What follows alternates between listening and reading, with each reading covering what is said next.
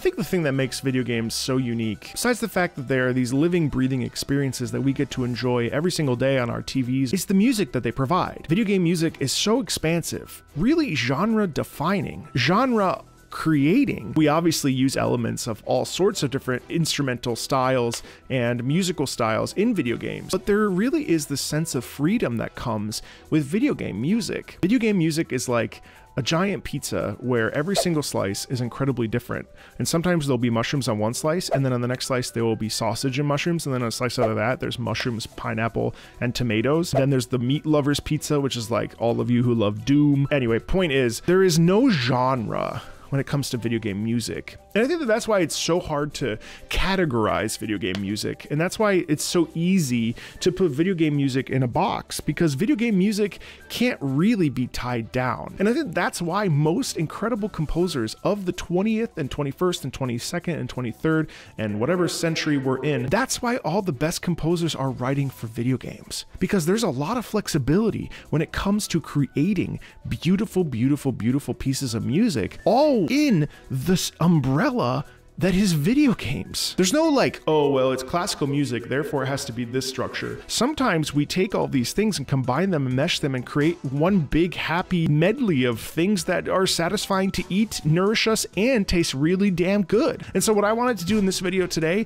is break down why video games make for the best kind of pizza possible. When I think of classical music, I can't help but think of the greats: Beethoven, Mozart, Brahms. These guys have been writing music, well, they're all dead, for hundreds of years. Mozart is a household name. Beethoven is a household name. But you know who's not a household name? And should be? Shusaku Uchiyama, who wrote Salazar's boss theme from Resident Evil 4 Remake. Listen to this.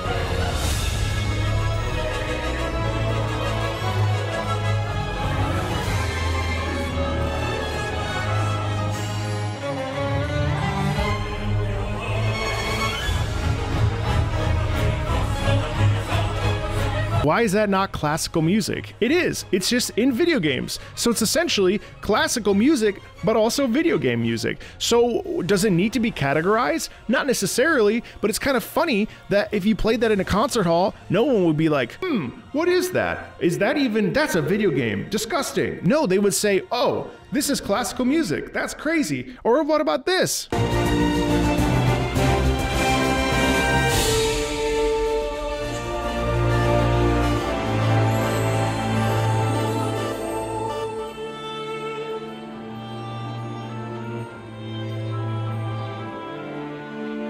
Is that not classical music? It is to me. Then you flip that and you get like something like this. The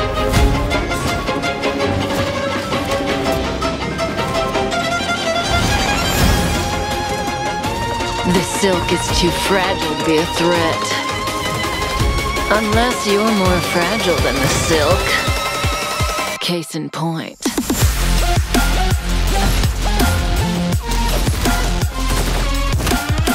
So we just said, hello, classical music. Hello, Vivaldi. How are you today? Oops, I'm going to do something absolutely crazy with a theme you created in whatever year, 17, blah, blah, blah, blah, blah. Now we take classical music, we throw EDM on it, we say, surprise, motherfucker. Now we've got something completely new, a genre redefining idea that takes classical music and combines it with EDM and creates a new genre, something that really can only exist in video games, legitimately. Now, of course, that's been done in popular culture. There's no doubt about it, but for whatever reason, when we hear that, we can't help but be elated and be excited. A lot of composers have been doing this, but then also if you even go further back and you get this.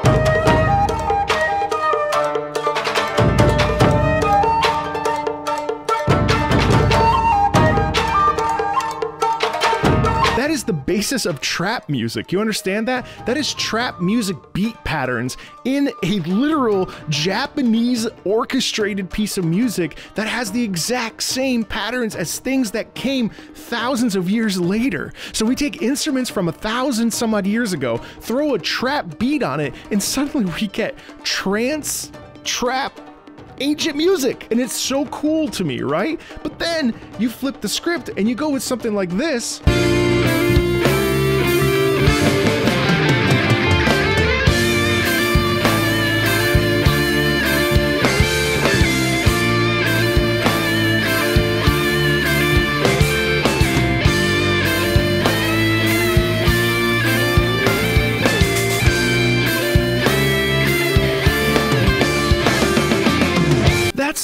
the music I grew up listening to that my dad loved. Steely Dan, ZZ Top, The Eagles. This is Chris Christodoulou, They Might As Well Be Dead, 2022, Risk of Rain 2, Survivors of the Void.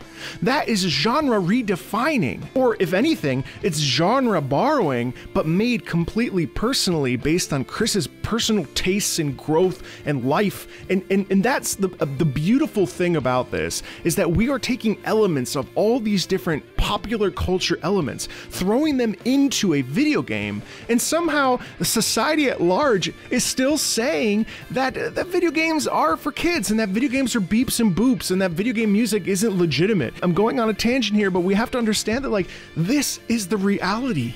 This music is so damn good. A whole swath of the population will never even be possibly open-minded to trying this or hearing this.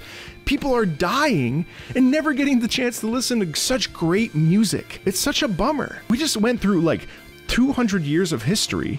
Now all of a sudden we're in the 1970s. We started in the 1800s. That's all in video games. Or I look at Hinamatum from Killer Instinct by Mick Gordon.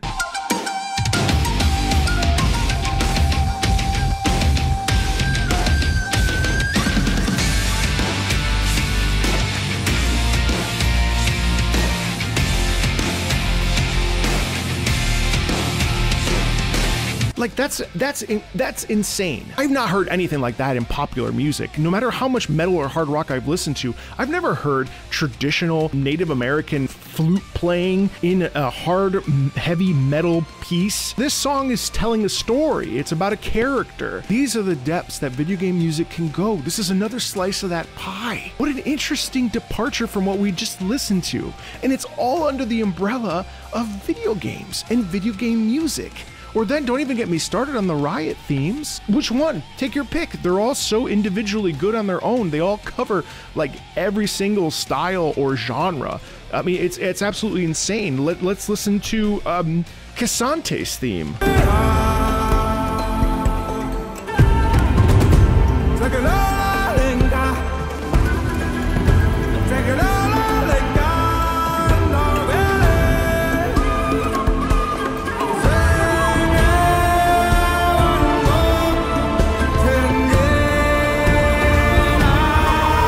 Like,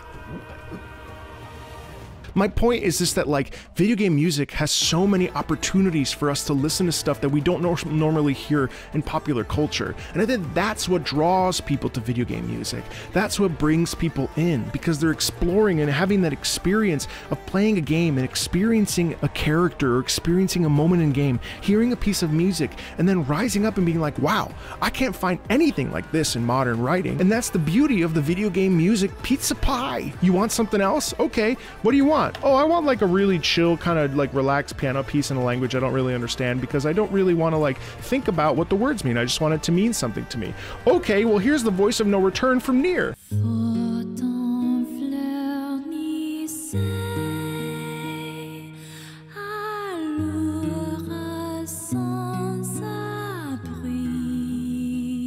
Oh, what's that? You want hardcore EDM that's going to motivate you and inspire you? Okay.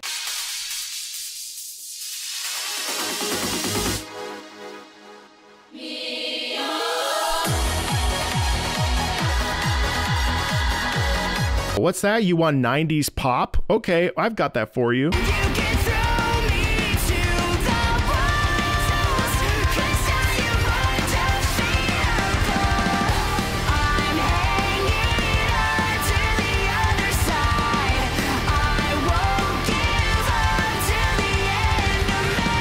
I mean, it's just insane. It's insane. It's insane how many different genres video games have. And that's something that we really need to keep celebrating, keep advocating for, keep letting the world know that video game music is not just beeps and boops. Video game music is the Wild West. It is the sonic frontier. Wait, no, it's not the sonic front. It's the frontiers of music. And I've only scratched the ever-loving surface of what video game music has and how we can benefit from it, and how we can expose people to all this variety of music and to be like, yo, it's not just from a video game, it's actually really good. Or you don't even tell them it's from a video game. Just be like, yo, listen to this. Whoa, Who's this by? I'm telling you, if you were gonna put Ascension from Final Fantasy 16 in a concert, if you were gonna put any of the FromSoft pieces or any pieces from Monster Hunter, which I didn't even include in this video, people would absolutely be like, oh wow, okay.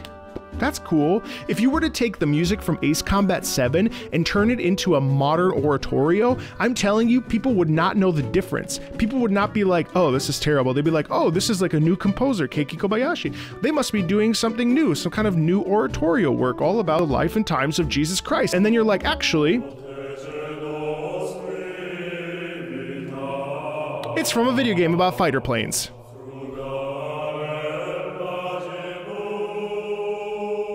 They wouldn't believe you. If you were to go and put any of the stuff from League of Legends, or any of the stuff from Honkai Impact 3rd, or any of the stuff from Reverse 1999, if you were to put that on the radio today, people would be like, oh man, who is this? And that's the thing that we have to keep pushing, and the thing that we have to just embrace about video game music is that we are so lucky, because that pie, any slice you want, baby, you can get it. Anyway, keep on keeping on. This was a long video praising video game music all the way to the bank. Austin Wintory wrote a freaking musical. Go check out your favorite video game music right now. Take some time out of your day. Go listen to some, relax, enjoy yourselves. Have a great rest of your day, and I'll see you on the next one. Bye.